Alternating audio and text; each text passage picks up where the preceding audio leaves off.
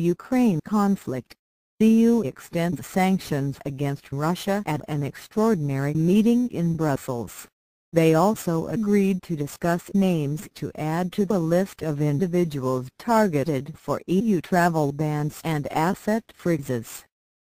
However, they did not agree on imposing new economic sanctions against Russia. The ministers met as fighting raged in eastern Ukraine.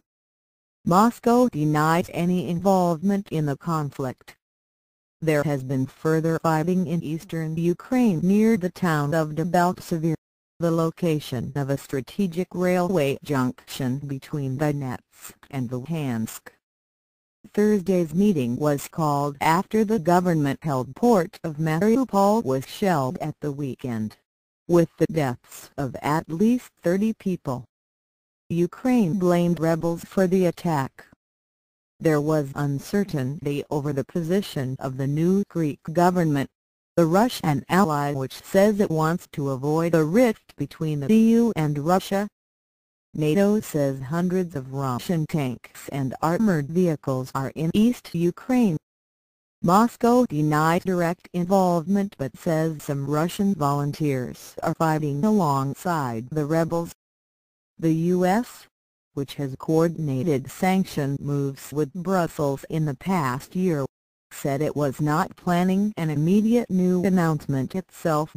Tank assault on the ground in eastern Ukraine.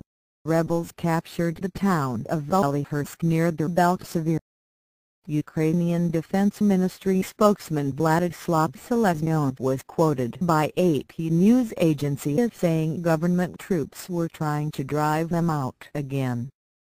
Speaking from a hospital bed in the town of Artemovsk, Ukrainian Army soldier Vadim Pukovitsa told AP the attack on Debaltseve had begun with an apparent tactical feint. Some tanks tried to break through but we repelled the first attack, but that was clearly a probing move, he said.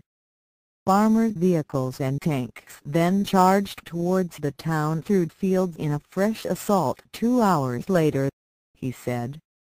More civilians were killed by shelling in Donetsk region on Thursday. While overall figures could not be verified independently, at least 3 civilians were killed in Debaltseve and 2 in Donetsk city. More than 4,800 people have been killed and some 1.2 million have fled since rebels took control of parts of Luhansk and Donetsk regions in April.